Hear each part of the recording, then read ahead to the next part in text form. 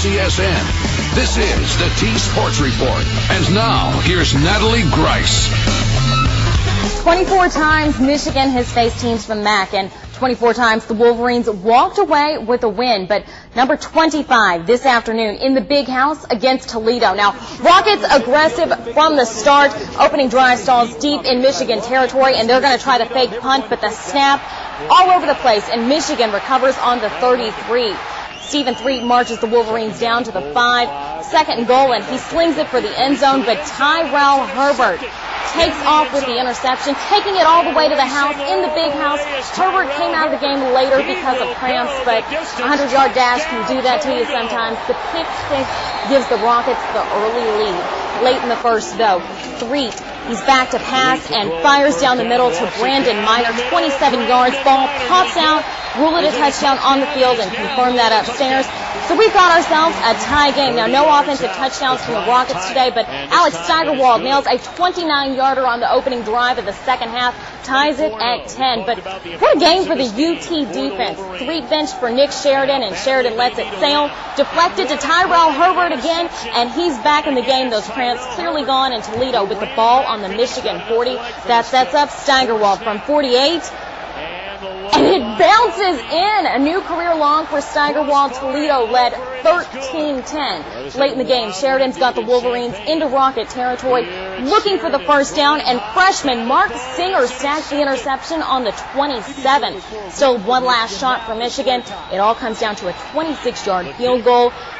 The kick wide left, and UT wins 13-10. Dan Cummins was on the field. He's got more with the Rockets as they shock the Wolverines.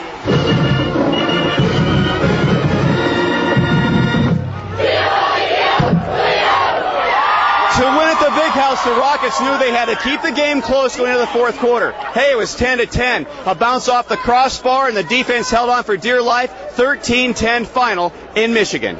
Tom, was that fun? That was great. I'm really proud of it. I'm really proud of the players. They never quit. And I give them all the credit. They did a great job. Because they worked so hard in the fourth quarter to hang on. Yeah, they worked hard, but just the whole year, they keep battling, they keep believing. I'm really proud of them. Aaron, what's that feel like? Feels great. I mean, Michigan's a great opponent. We came out here, we fought well, we fought hard the whole game. Defense stepped up and made big plays for us. I mean, we can't ask anything else. I mean, that's an exciting game. Your defense played with so much guts down there the stretch. Our defense played great. They have so much talent, and they run to the ball so hard. Our defense played amazing. Offense played fantabulous. I don't know if that was a word, but they played that. And we just came through in the clutch, as you see. The Big House didn't scare you guys. No, our coach was telling us all week, it's just another game. Just sharpen your pads like any other team would. And we came out here and proved to everybody that we can play with anybody. A lot of emotion out here in the field as the Rockets win at 13-10. The first time Michigan Wolverines have ever lost to a team from the MAC. The Toledo Rockets. In Ann Arbor, Dan Cummins, News 11. What a win for the Toledo Rockets, and we'll have more, including Rich Rodriguez's reaction, coming up tonight at 11.